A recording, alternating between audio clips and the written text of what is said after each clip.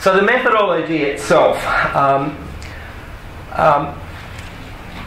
based it around LODs, and they're not strictly correct because what we find is different disciplines are at different levels of development at the same time on a project. For instance, when we're heading towards as construction, we're actually letting contracts on the structure while the architectural model is still being developed along further. So you actually find in that instance the structural model is ahead of the architectural model in its development. The idea of the arrow is we know very little in the beginning, we know lots at the end. What we need to do from a QS point of view is make those big decisions when we know very little, and at the end you're making little tic-tacky sort of decisions that are fine-tuning type things. The concept stage, what we do in a traditional workflow, and this is unchanged, we estimate elementally. If there is a model available, we'll pull mass information from that model. It might be a Revit massing model. If it's SketchUp, we won't get any information, we get geometry though. At the next phase, schematic design, we're still estimating elementally. But now we're starting to look at things like, well, a facade is so much cost, a roof is so much cost, that style of thing. It's not like we're putting a flat rate on the whole area of the building. We're pulling general assembly information from the model, and in terms of what we can push back elemental codes if they're valuable at that time. The same as work breakdown structures, but they may not be valuable at that time. When we get to DD, we're then estimating at sub-elemental level. So while at schematic design we might have a rate on substructure, or we might have a rate on the ground slab and then piled foundations, at this time we're now starting to say, well, there's so many cubic metres of concrete in pad footings, there's so many tonnes of reinforcement, that type of thing. And we're rating it up. We're pulling specific assembly information from the model, and we start to push back again sub-elemental codes if they're valuable. At the end, and this is something I heard it talked about earlier today, that if you record the actual costs at construction, well then that's what you've got, that's what's useful for FM. That's actually not true.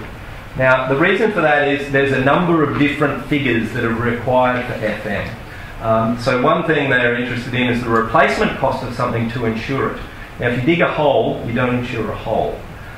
If you demolish something and it doesn't exist anymore, you don't then insure it later. So it's about filtering the costs and deciding what needs to be kept and what needs to be used. They use different figures for different things as well. So if you're doing a maintenance budget, it will be looking at the expected life, or the life that the manufacturer says this thing will live for, as compared to if you're looking at a depreciated cost, the tax office tells us what those lives are. So you end up with different information that needs to go into there. In terms of the things that we do in these different phases, the initial one is about working the concept. It's about making the building more efficient, and I'll give you an example of that. Within 200 to 300, it's the commencement of the living cost plan. The reason why it starts there is because that's about when the model gets fixed. The types of tools we use then are cost benchmarking, that style of thing. You start to look at alternatives in structure, and we can do that through revisioning. When we move beyond 300 and we're starting to set up for construction, getting ready for construction, it's the first time that we do things like quantity takeoff.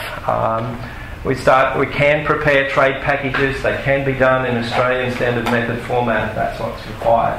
These sorts of things weren't believed to be possible only sort of 5 years ago. When we head to construction, so once we're underway, we basically pull out the estimating rates and you put in the contract rates. When we've got the contract rates in there, you can start to value variations and those types of things when models change. So they're the types of tasks that are done. A couple of examples. Working the concept, this is an apartment building that was in Brisbane, 286 units. The turnout cost was 56 million. Basically what we track is what the area is per unit. So we're not interested in the different types of units, we want to know what the average area per unit is. And then we want to know what the saleable area is, because that's what makes the money. And that's how the valuers value it. So here we're building 110 square metres of building and we're selling 66. 186. That 110 doesn't include balconies. Balconies are actually something that makes money. So you start to look at the efficiency of the building. We compare that to its competing apartment projects in that market. So we don't want like design, we want to look at what's being sold for the same amount of money and for that same sort of quality. And it looks pretty good. 110 square metres, we're inside it, but it is too small. But here's a key one, that common area, 28 square metres versus 15.5. So at that early phase, if I give that one direction, we'll save $6 million on the project. Now to save $6 million on a project when you're at tender, 10% is really, really hard. Because you're left with things like floor coverings and tiles and tapware and yada yada, and you just won't get there. You'll usually sort of save 2 or 3% unless you delete whole sections of work. So that's one example. Basically you have a lot of those happening at the same time, you start to get a more efficient building. But it still keeps its design in there, its design intent. Log 200 is about benchmarking. This is the same project, so we're costing it up. It's working out to $2,067 a square metre. This is quantity surveying speak, or QSID. Basically, we record every cost on every project we work on in this way. These are tendered costs. So we're comparing what this one's estimating at to what has been recently tendered in the market. And we find that this one's too high. But by looking at the elements, it's pretty simple. There's only two areas. It's the structure and the plumbing that needs to be looked at. So the QS role is not so much about quantity takeoff, it's more about identifying where we can make some improvements. The transparency comes in because we might decide, well, we want to spend that money on plumbing. So these decisions are made along the way. The living cost plan, the way it works, and this is some work that we did with CSI. A complicated hospital, it was 56 models, but revisioning between one model to the other and then produce a report. So this is how the information looked on that building. And it gets very, very precise. So you're able to indicate every quantity for every item and how it's changed. And while it's not a bill of quantities, it looks an awful lot like one.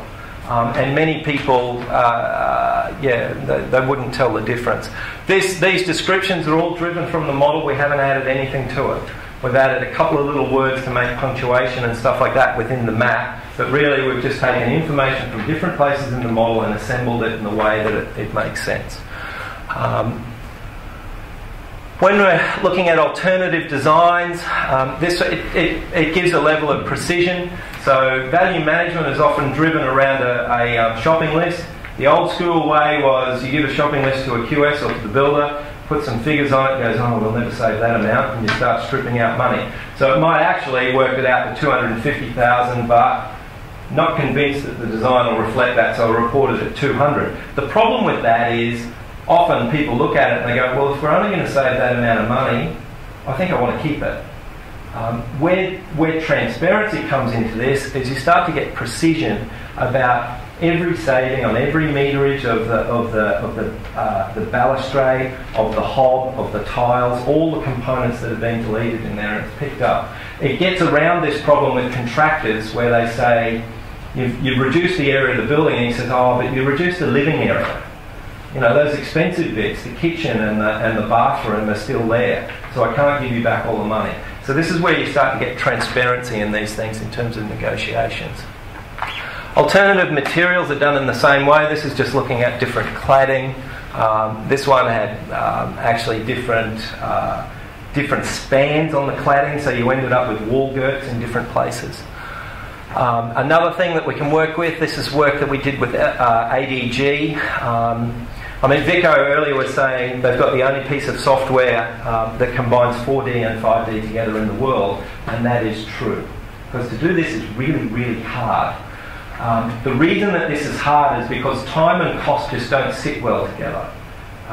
In cost, we cost it by the quantity of material, whereas on time, you'll tend to look at, say, a slab for a tower. You're working on a cycle, and it's more like this thing's going to be done in 5 days, and that's the cycle that we need to meet, and we'll work out the manpower to make it happen. It's not driven, the costings aren't driven, or the time period isn't driven by quantities in the same way. But this is a demo of the work that we did with ADG. And it was hard to do because basically what we needed to do was export the activity codes from P6, ADG pushed them into the model, then we pulled them out of the model, attached our costings to them, then put it into another database where we mixed it together, and then we looked at it in Navis. And if it wasn't right, well then you had to do it all again. So while revisioning within CostX is very, very simple, revisioning in this is hard. But things like Vico look like they're doing that in a much better way.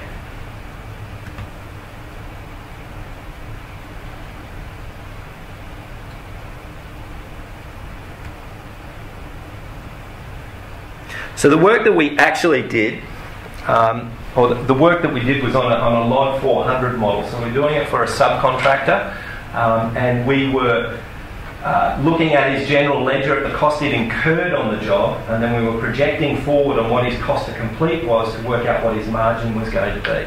And that is extremely valuable. We were doing that 1 month to another. But this sort of stuff where you're looking at sort of cash flow,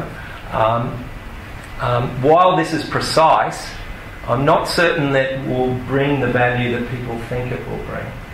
Where this really comes into play is when you start looking at what the actual costs are on the project, and that will come from the people that own the costs.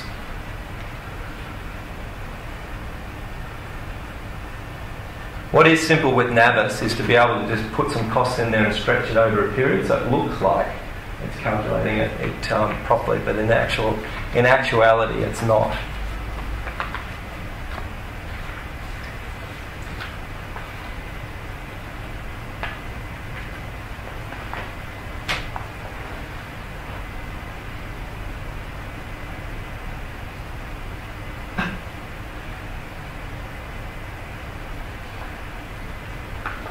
Another example, I talked earlier about contract admin.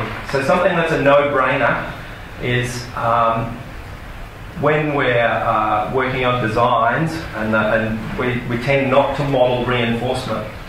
But something that has extreme value to a contractor is modelling reinforcement. And I think every contractor should pay to have a reinforcement model. And the reason is because you can keep entirely up to date as to how those quantities are going and what those costs are. The way things are done in the current format is basically there's some design tonnages per cubic metre that are used to base the budgets. The supplier brings the steel and he bills for it along the way, and you don't find out you've got to blow out until the end. You can do some cross-checks on elements along the way, but invariably it gets left at the end. So nobody cares about it along the way, but at the end everyone wants to know about it because there's usually a significant loss there. Now, the next step is then, we'll get someone to remeasure it.